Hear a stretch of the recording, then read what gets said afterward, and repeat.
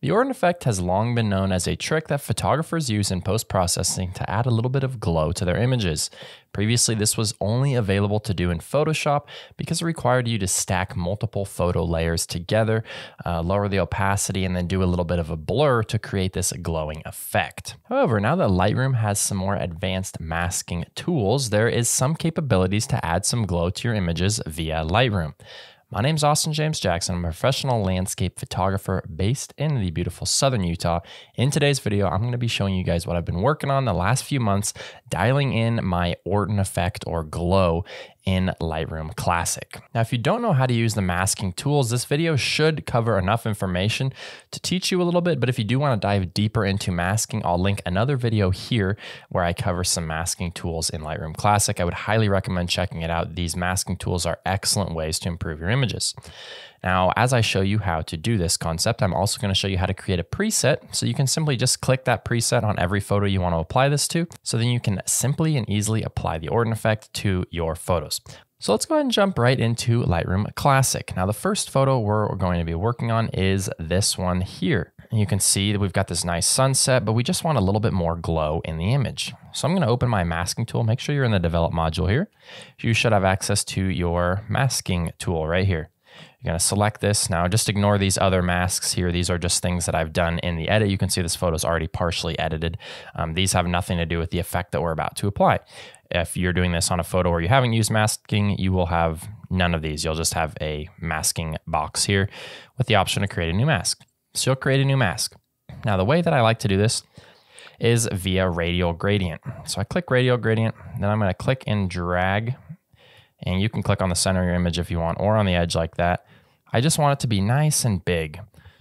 Now, that might be too big, but we can adjust it later on. So we'll just leave it for now. And you also want the feather to be 100. So make sure your feather is at 100. Your circle should look like this. You don't want it to look like that. Make sure your circle looks like this, feather 100. Now, what you're going to do here is you're going to increase the exposure just a touch, and these are the effects that's going to be applying the Orton. And you can drag this around to the bright spot on the image. You can see right here for me is kind of that bright spot, so it looks good. Now I'm also going to go down, I think I'm going to drop the highlights just a touch, and then I'm going to increase the whites. Now, if you want to copy the numbers that I'm using, you can. Otherwise, you can do it on your own, but we are going to make a preset after this, so I'm going to utilize these numbers again and again. Now, I also like to warm it up just a touch to give me some warm light. Let's go about 10 points. You can see that just warms up the light a little bit. Now I will also go down and I'm going to reduce our dehaze about 5 points. I'm going to reduce the clarity about 30 points and reduce the texture about 15 points. Now we're starting to look pretty good. We can toggle this mask. You can see it's adding a nice little bit of glow. Now, if you wanted to increase the exposure just a little bit more, you could just make it a little bit brighter. And you can drop those highlights just a touch if you want to preserve the brightest spots. So that's looking pretty good. Now, as you can see, you could really adjust these numbers however you want. This is just how I am doing it myself, but you can do it however you'd like. Now, the key here is that right now we're just creating a big circle in the center of the frame, so we're brightening the rock as well, and anything else that might be dark in your image. And we want to prevent doing that. That's where these masking tools really come in handy, because we can do subtract, which is going to subtract something else from this mask. So we're going to subtract luminance range, and I'm just going to select the rock. Now what that's going to do is select the rock from my selection and anything else that is dark like that rock. So when I hover over it, now you can see this is our selection. And if we wanted to click on our radial gradient, we can move it around and it will adjust our selection. So now you can see this is what is getting the Orton effect applied to it. Now we can toggle this just like that. If you're finding the effect coming on too strong, you can simply go down to right here where it says amount, and you can lower the opacity. We're going to leave it at 100 for now, though. But you can see that's how I'd apply the Orton effect to this image. Now let me show you how you can save this as a preset. You're going to open up your box over here on the left, drop down into the presets menu, click the plus button, create preset. Now check none, and then check on the mask. Now this was mask 4, as you can see. Yours will probably just be called mask 1. Select that, and then I'm just gonna call this Orton Effect. Just like that, hit create. Now let's move on to the next image and I'll show you how that works. So we've got another image. This one isn't really a big sky sunset, but it is one that I would still like to apply the Orton effect to. You can see there's already a lot of glow, but let's see if we can add a little bit more. So I go into my presets and I click on Orton Effect. Now let's close this down over here, make our image a little bit bigger, and click on this. You can see the Orton effect is not looking that great. Now part of the problem is our radial gradient is right here in the center of the image. And in this image, the light's coming from the top. I almost want the light to be bleeding in like that. Now I could use a linear gradient, or I can just select this radial gradient, bring it up here, and then bring this down a little bit more so it bleeds out a little bit further. Somewhere like that. Now if I want to make the circle even bigger to feather it all the way to the edges, somewhere like that. Now I can come back in here. I can toggle this. When we hover over this, you can see that it's not selecting some of the stuff on the bottom, some of this darker stuff, which is great. And you're gonna need to go into most photos and make some adjustments. So if you're finding it's too bright, drop the exposure. If you're finding it's adding too much warmth, you can get rid of that warmth portion. You can reduce the saturation if it's adding too much, or you can increase the saturation if it's reducing the saturation already, which a lot of times it will be when you're brightening. And you can just go through and punch and play with these settings. You can see that's the effect that we've applied there. We've added some really nice glow to the image there. Now let's go one more example here. We've got this photo here.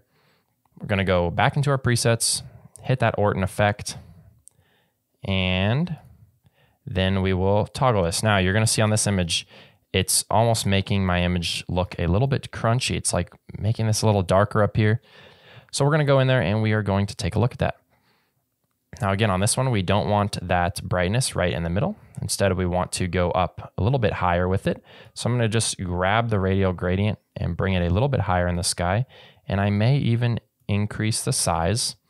Now it might look like this is way too big, but remember, because it's feathered, as soon as we start heading away from the middle, the effect gets less strong. So by the time we're all the way over here, the effect is not very strong at all.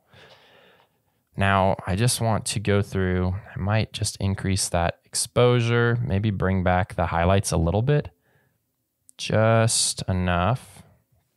Zoom in there for you so you can see a little better. Maybe I'll actually drop the whites there. And yeah, you can see that that's starting to look pretty good. Now, you can also go through if you're seeing certain spots that you don't like here. So I wanted to show this photo as an example. So I can toggle this. You can see I don't like really what it's doing to some of this stuff in the foreground. So I can go through and subtract. And you can subtract with a variety of different things. I'm just going to show you using a brush because it's pretty easy. I would recommend turning the flow of the brush down a little bit so you can kind of click a few times. And then you're just clicking through here and subtracting this from our selection. That's working in a little bit slow, so I want to just increase the flow to make it happen a little bit faster for you here. Now I can toggle this. You can see how we are getting rid of some of that. I'm going to increase this even further. There we go, just like that. So now you can see it's not affecting that area quite as much anymore. So you may have to do that from time to time. Go in there and paint with a brush and kind of get rid of that effect in certain spots that you might not want it. Again, you can do this by selecting an object. Select people, background, sky, subject. You can do objects, brush, either of the gradients or color range or luminance mask to subtract. But I wanted to show you how you can kind of play together to remove certain areas if you're not liking what that effect is doing. But you can see how that gives my sky a nice, really soft glow. Additionally, I would recommend, a lot of times when you warm the glow up, I want that glow to be warm, but you might need to go back into your photo and reduce the temperature of the overall image just a touch. Just like that. So don't feel like this needs to be the very end of your edit. Feel like you can apply this and then go back and make other adjustments as you see fit. It's not necessarily a linear process. A lot of times in your photo editing, you're going to be working in circles and, do one thing, move back to another, and bounce back and forth. So hopefully that helps you and shows you how to really easily create the Orton effect in Lightroom Classic. All right, guys. Well, like I mentioned, I've been working on that for a while, trying to dial in exactly how to do it and make it look really nice, give that really nice glow like the Orton effect. Hopefully that helps. Now, I do still think that in Photoshop, you have a little bit more customization options and you get a little bit better results when you apply the Orton effect. But I also understand that a lot of you guys out there don't understand how to use Photoshop. You don't want to learn. You feel like it's too difficult. So for that reason, you stick in Lightroom Classic. So this gives you a really nice alternative to create that Orton effect. Now, if you guys have done something similar to this and gotten great results, I'd love to hear from you down below in the comments. Love to hear what you do, or if you use this effect on your own photos and you find it to be successful or find a small tweak that makes it even better, please also feel free to let me know in the comments. I love hearing from you guys. As always, thank you so incredibly much for being here. I appreciate your support. Help me to continue to do this. Please make sure to leave a like and subscribe to my channel. I'm posting weekly videos to help you guys become better photographers. Otherwise, my name is Austin James Jackson, and we'll see you guys next time. Thank you so much.